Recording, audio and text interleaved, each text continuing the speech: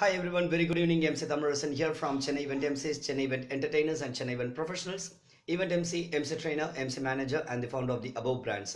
இன்னைக்கான லைவ் டாபிக்ல எதை பத்தி பேச போறோம்னா ஒரு ஈவென்ட் நடத்திட்டே இருக்கும்போது இல்ல ஈவென்ட் ஆரம்பிக்கிறதுக்கு முன்னாடியோ இல்ல ஈவென்ட்க்கு முடியறதுக்கு கொஞ்சம் முன்னாடியோ மழை வந்துருச்சுனாலோ இல்ல மழை மாதிரி வேற ஏதாவது கொஞ்சம் நேச்சுரல் டிசாஸ்டர்னு சொல்றத விட நேச்சுரல் கலாமிட்டிஸ் கொஞ்சம் சின்ன சின்ன லெவல்ல டிஸ்டர்பன்ஸ் ஆயிருக்கு அப்படின்னா அந்த டைம்ல என்ன பண்ணலாம், அந்த ஈவெண்ட் நடக்கிறதுக்கு ஃபர்ஸ்ட் ஆஃப் ஆல் என்ன பண்ணலாம், ரெண்டாவது ஈவென்ட் ப்ரொஃபஷனல்ஸ் என்ன மாதிரியான காம்ப்ரமைசஸ் பண்ண வேண்டியது இருக்கும்.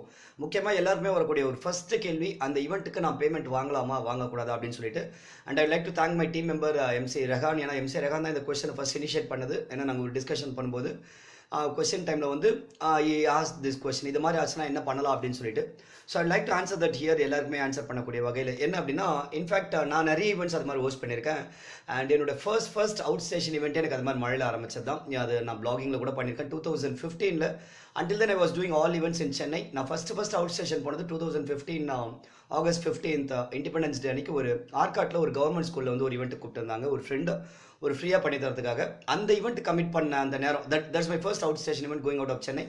அதை கமிட் பண்ண அதே நேரம் அன்னைக்கு ஈவினிங் வேலூரில் எனக்கு one more event doctors conference book பண்ணியிருந்தாங்க. I was very happy. ஏன்னா ஒரு என்ஜிஓ ஈவெண்ட், ஒரு ஃப்ரீ ஈவெண்ட், ஒரு சோஷியல் காஸ்க்காக பண்ணும்போது ஆட்டோமேட்டிக்காக one more paid event, that also out station event பக்கத்துலேயே எங்கள் ஆர்காடு முடிச்சு நான் பண்ணுற மாதிரி.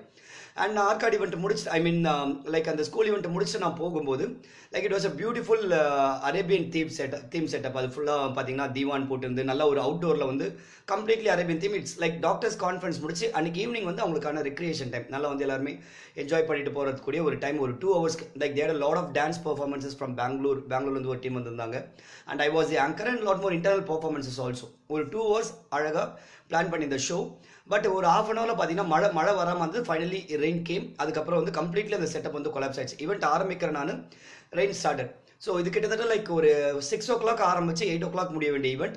ஸோ மழை வந்தோன்னா என்ன பண்ணோம், ஆட்டோமேட்டிக்காக எல்லாமே லைக் செட்டப் பீப்புள் வந்து இந்த தீவான்லாம் எடுத்து வச்சுட்டாங்க. அண்ட் சவுண்ட் சிஸ்டம் ஸ்பீக்கர்ஸ்லாம் வந்து தார்பாலின் கவர்ஸ்லாம் போட்டு மறைச்சிட்டாங்க. அண்ட் நாங்கள் வந்து ஒரு ஹைட் அவுட்டில் வந்து நின்றுட்டு டாக்டர்ஸ் கூட நின்றுட்டு like 15-20 minutes I was waiting for the rain to stop.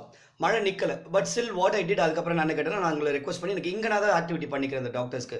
In fact எனக்கு இப்போ இருக்க மெச்சூரிட்டி அப்போ கிடையாது. இப்போனா நான் கொஞ்சம் இனிஷியேட்டிவ் எடுத்து ஈவென்ட் மேனேஜர்கிட்ட போய் தைரியமாக பேசி நான் பண்ணுறேன், கண்டிப்பாக எங்களை என்டர்டெயின் பண்ணுறேன்னு சொல்லுவேன். But that was a period when I started my career. It was in 2015. அப்போ வந்து நான் நிறைய விஷயங்கள் வந்து நானாக வந்து ஒரு இனிஷியேட்டிவ் எடுக்க மாட்டேன், ஓனர்ஷிப் எடுக்க மாட்டேன். அதுவும் that was event manager from Bangalore. நான் சென்னையிலேருந்து போகிறேன் அப்படின் போது நிறைய எனக்கு பயம் வந்தது, என்ன பேசலாம் என்ன பேசக்கூடாது சொல்லிட்டு. ஸோ கொஞ்சம் ஹெசிடேட் பண்ணி அப்புறம் சரி க்ரௌடோட பல்ஸ் பார்த்து என்னெல்லாம் பண்ணுறாங்க அப்படின்னு சொல்லிட்டு தென் ஆஸ் ஈவென்ட் மேனேஜர் நான் இங்கே வேணா அவங்க ஏதாவது ஆக்டிவிட்டி பண்ணுறேன், கிட்ஸ் இருக்காங்கன்னு சொன்னோன்னே he gave me permission, green signal கொடுத்தாரு. அங்கே கொஞ்சம் கொஞ்சமாக நான் பண்ணேன். இன்ஃபேக்ட் மைக்கெல்லாம் கிடையாது அந்த இடத்துல. ஏன்னா ஆப்போசிட் ஸ்டேஜுக்கு ஸ்ட்ரெயிட் ஆப்போசிட்டில் அவங்க வந்து வச்சு பண்ணும்போது குட்டி ஆக்டிவிட்டிஸ் அப்படின்னு ரியலி என்ஜாய்ட் அந்த கேம்ஸ். திரும்ப மழை விட்டதுக்கப்புறம் again we came to the stage. 1 or 2 performance பண்ணோம். லைக் என்னோட intro again 1 or 2 dance performance சொன்னால் திரும்ப மழை. இப்படியே தான் அந்த ஈவெண்ட் போயிட்டு almost finally it ended at 11 o'clock. ஒரு 2 hours முடிய வேண்டிய ஈவெண்ட் 6க்கு ஆரம்பிச்சு 11 வரைக்கும் போச்சு. அங்கங்கே நின்று போச்சு. ஸோ இந்த இடத்துல என்னென்ன பண்ண நான் அதை தான் இங்கே நான் சொல்ல போகிறேன் மெயினாக. லைக் அது முடிச்சதுக்கப்புறம் என்னோட பிளாகிங்கில் போட்ட ஒரு அப்டேட் கூட என்ன அப்படின்னா, like this was a first event. I realise that எப்படி ஒரு ஈவெண்ட் வந்து ஓனர்ஷிப் எடுக்கணும், அந்த ஈவெண்ட் நம்ம தான் நினைக்கணும் அப்படின்னு சொல்லிட்டு எனக்குள்ள ஒரு அடிஷனல் ரெஸ்பான்சிபிலிட்டி இருக்குது அப்படின்றத உணர்ந்தேன். எப்படின்னா அந்த மழை வரும்போது நிற்கும் போதெல்லாம் I will go to the event manager அங்கே இருந்தாலும் இல்லைனாலும் அந்த செட்டப் டீம் கிட்ட போயிட்டு அவங்ககிட்ட நான் ரெக்வஸ்ட் பண்ணுவேன், அண்ணா நம்ம ஆரம்பிக்கலாமான்னு கேட்கும்போது அவங்க சொல்லுவாங்க, இல்லைப்பா தார்பாலின் வந்து திரும்ப மழை வந்தால் நனைஞ்சிடும், அப்போ இது பார்த்து தான் பண்ணணும்னு சொல்லிட்டு. But at the same time client வந்து அவங்க டாக்டர்ஸ் அவங்க வந்து ஆரம்பிங்கன்னு சொல்லுவாங்க. So I was the intermediate person, mediator between the setup team and the client. அவங்க நான் சொல்லி புரிய வைப்பேன், இல்லை மேடம் இப்போ வந்து தண்ணி வந்து பட்டுருச்சுன்னா கம்ப்ளீட்டாக ட்ரிப் ஆகிடும், அப்புறம் என்டையர் செட்டப் போய்ட்டு நம்ம ஈவெண்ட்டே பண்ண முடியாது. இப்போ நம்ம டிலே பண்ணி பண்ணாலும் at least we can do the event சொல்லிட்டு இவங்க 2 பேரையும் வந்து கனெக்ட் பண்ணிட்டு கிளைண்ட்டை பேசிஃபை பண்ணி அனுப்பிச்சு அதுக்கப்புறம் திரும்ப இவங்க ரெக்வஸ்ட் பண்ணி என்னென்ன பண்ணலாம், வாட் இஸ் ஆப்ஷன். இது நார்மலாக ஒரு எம்சி ஈவென்ட் மேனேஜர் விஷயம் என்ன பண்ணுவாங்க, I am not blaming but I have seen in other places. Okay அது முடிச்சு அவங்க எப்போ சொல்கிறாங்களோ அப்போ போய் நம்ம ஸ்டார்ட் பண்ணலாம் அப்படின்னு நினைப்பாங்க. But responsible MCs are responsible event managers என்னெல்லாம் பண்ணலாம், will be keep probing them. வர என்னென்ன ஆப்ஷன்ஸ் இருக்குது, இது கிடையாது நோ அப்படின்னு சொல்றதுக்கு ரொம்ப easy. That's what I always say, it's very easy to say no. But அதுக்கு எஸ் அப்படின்னு ஒரு ஆன்சர் ஒரு 0.1% வரலாம் கூட அதுக்கு நம்ம என்னெல்லாம் பண்ணலாம் அப்படின்னு சொல்லிட்டு I keep talking to them. வேற என்னெல்லாம் பண்ணலாம் அப்படின்னு சொல்லும்போது அவங்க சில ஐடியாஸ்லாம் சொன்னாங்க. இது மாதிரி ஜென்செட் வந்து இங்கே மூவ் பண்ணணும், இந்த கேபிள் இப்படி பண்ணணும் அப்படிலாம் சொல்லிட்டு எப்படியோ பண்ணி ஃபைனலி அந்த 2 hour ஷோ ஒரு 5 hours வந்து முடிச்ச 11 o'clock. I didn't even plan how I'm going to come back to Chennai. வேலூர்ல வந்து நாங்கள் இன்டீரியரில் இருக்கோம், கிட்டத்தட்ட விஐடிக்குள்ளே வந்திருக்கோம். அங்கேருந்து I need to come back to my, நான் திரும்ப சொல்ல விஷயம் தான், இப்போ இருக்க மெச்சூரிட்டி எனக்கு கிடையாது. Was my start of my career out station. வேலூருக்கு எனக்கு பழக்கப்பட்ட ஊர் தான், நான் படித்த இடம். But still I tent have a proper plan எப்படி ரிட்டர்ன் வர போகிறேன் அப்படின்னு. ஏன்னா 6 to 8 முடிஞ்சிடும், 9 o'clock I know I have a train.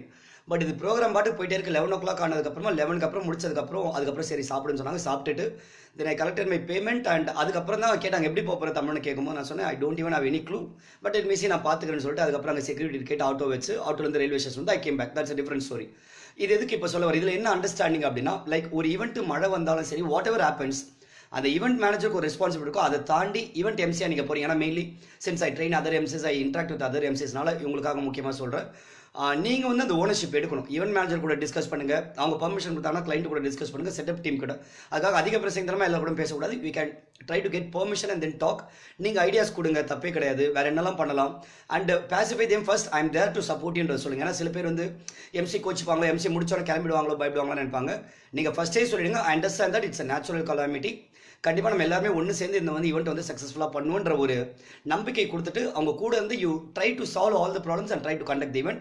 ஒரே வார்த்தையில் சொன்னால் take the ownership of the event. அது உங்களோட ஈவெண்ட், அது வந்து அந்த கிளைண்டோட ஈவெண்ட் கிடையாது, ஈவெண்ட் மேனேஜரோட ஈவெண்ட் கிடையாது. உங்கள் ஈவெண்ட், அந்த ஈவெண்ட் நல்லா நடக்கும். இதுதான் first thing I would say.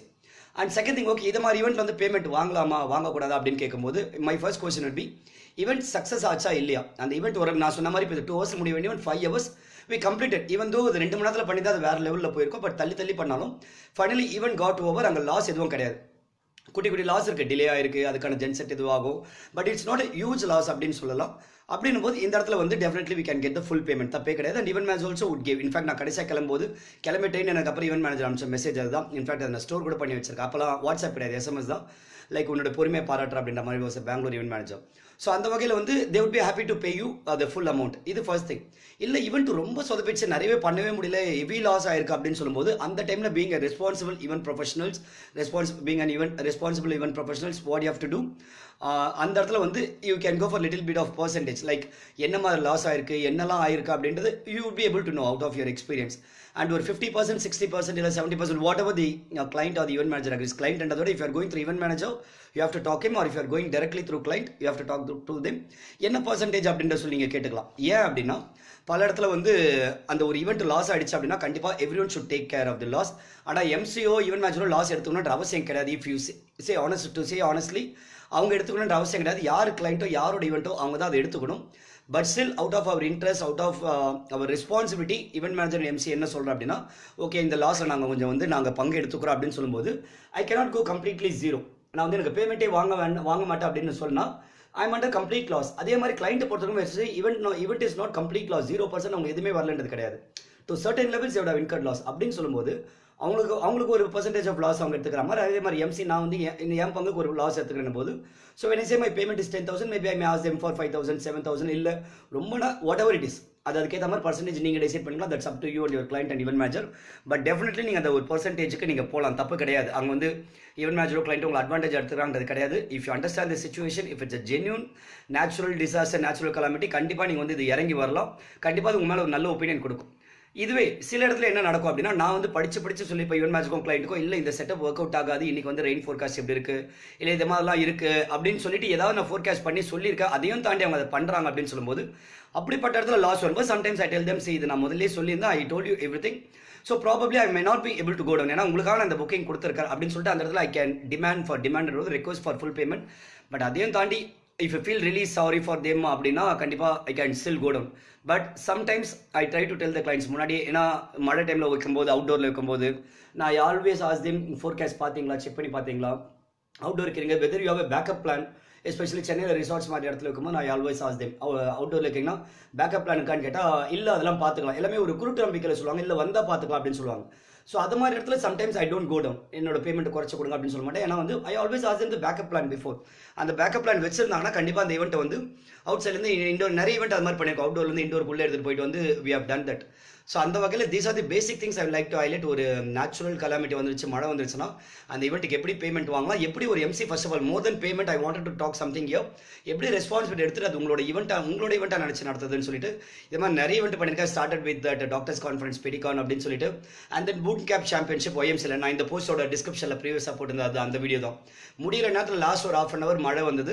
அந்த மழையில ஒன்று என்ன பார்த்தீங்கன்னா தெரிஞ்சிருக்கும், ரெயின் கோட் போட்டுட்டு ஹோஸ்ட் பண்ணேன். Thanks to my friend Sumana, she took that video. And அங்கே பார்த்தீங்கன்னா அந்த பார்ட்டிசிபென்ட்ஸ் எல்லாருமே அந்த மழையில் என்னை விட அவங்களுக்கு ரொம்ப கஷ்டம். நான் நின்று பேசுகிறேன், இப்படால் அந்த மைக் வந்து தண்ணி நினைக்கூட ஸோ ஆடியோ டீம் கிட்ட சொல்லி அது ப்ராப்பராக கவர்லாம் பண்ணிட்டு இருந்தேன்.